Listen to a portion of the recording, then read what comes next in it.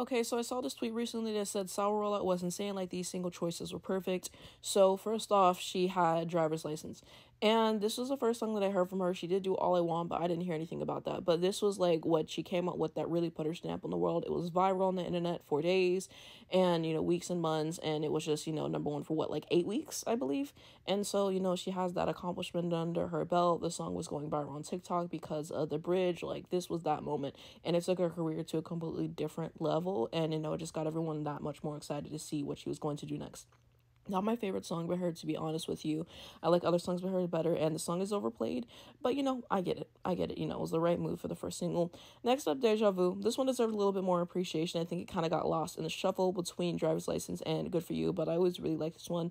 I really like the bridge. It peaked at number 8 on Billboard. And I like this as a follow-up a lot because, it was an up-tempo show that she could do something a little bit different.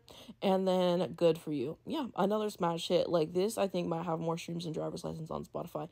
Another great moment. I really like the music video, Setting the Room on Fire, the whole cheerleader thing, the single cover. Yeah, like the succession of these 3 singles, I think was truly perfect and really a great way to, start out the career and make people pay a lot more attention to her. And it just felt like every single she kept getting bigger and bigger and bigger. And this is a great way to do a single rollout. And these were all the singles that she actually released for the album overall. So she would end it out with Traitor and Brutal, which I think were good choices for singles. I really would have loved for her to do Jealousy, Jealousy as a single. But, I get it. I think that this is a really good roll-up for the first album. And this is a prime example of actually milking the album, having a bunch of singles, a bunch of music videos. And that just led me to think about great single roll-ups in general. And I have a couple to share today. When I talk about milking an album, this is what I'm talking about. Janet Jackson, Rhythm Nation, 1814. This album came out in 1989, and she had hits in 1989, 1990, and 1991. 3 separate calendar years, and I think she's like the only artist to do that, or something like that. Like, she has a great feat. 7 of the singles were top 5s. And you see, that is a record that has never happened again. And this is when you had to physically go to the store and actually buy the single and listen to it on the radio, and just a different era. So I'm going to show you the singles. So, look at this run. Miss You Much, pop hit, love the music video, choreography, Rhythm Nation. How iconic can you get? That song alone, one of the best music videos of all time, I fear. Escapade, a great pop hit, we love it. Same with All Right. Come Back to Me is one of my favorite Janet Jackson songs of all time. Black Cat, yeah, she wrote this one herself, actually, like the riff and everything. Love Will Never Do Without You, and State of the World.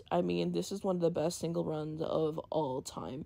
And, that heavy promotion for it, and all the music videos, and, the short film, that cannot be understated.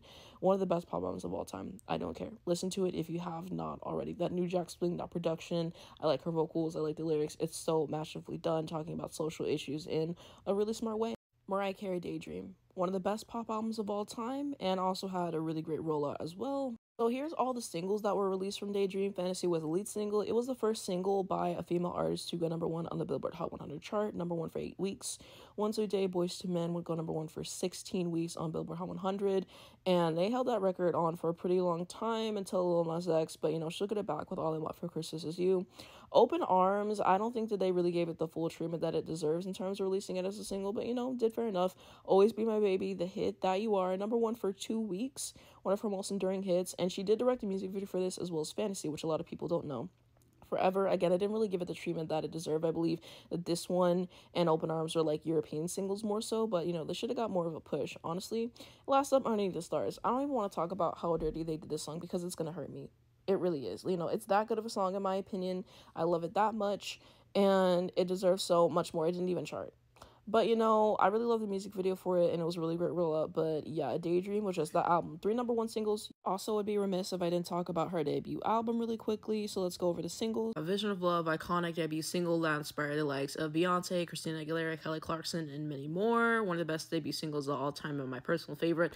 Love Takes Time, my favorite song from the album, of course. Someday, great record. I Don't Want to Cry. And these were all number 1, by the way, besides There's Got to Be a Way, but that was only a single released in the UK. I think All in Your Mind would have made a great single. I get why they didn't release it, but otherwise the single rollout is pretty perfect. Obviously have to talk about Michael Jackson, Thriller, the best-selling album of all time, and rightfully so. And I mean, look at the single roll up, hit after hit after hit. And something as great as this, basically, you just have to marvel at what he was able to do. Pretty much release the entire album as a single. And, you know, gotta give it its 10s, gotta give it its 10s, you know, so legendary and just so many classics that people still love to this day. What a masterful rollout, really great singles and stuff like that. And this is what I'm talking about when I talk about milking the era. Like, one thing about Michael Jackson, he was gonna milk the era, and that's on period. So, gotta give it its 10s. Last up, a modern example, gonna talk about Dualipa Future Nostalgia. So here are all the singles released, and I like all these songs. I think the Levitating remix was not necessary because the original is great. But yeah, a great modern example of milking the album. Mind you, she released it during the pandemic as well. So all the singles, you know, she really gave the album legs. She really pushed it, promoted it, and yeah, a staple album of the 2020s because of that. You know, for me, albums inconsistent, I more so go to the singles, but you know, a masterful rollout. But those are just a couple rollouts I really like. I'll probably do more of these in the future. Let me know your favorites of these down below in the comments and just favorites in general. But this is a fascinating discussion.